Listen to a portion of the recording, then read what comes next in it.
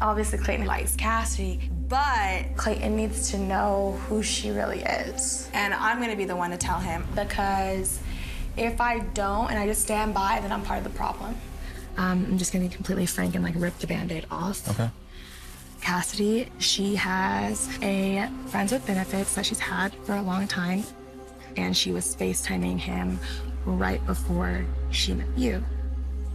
And apparently he said to her that he wanted to do nasty things with her when she got back. It would be cuddling season, and so obviously she's not here for you and to have love with you. Okay. Wow, okay. I'm shocked. Having a woman here in the house that potentially has a man on the side, this certainly is a worst case scenario.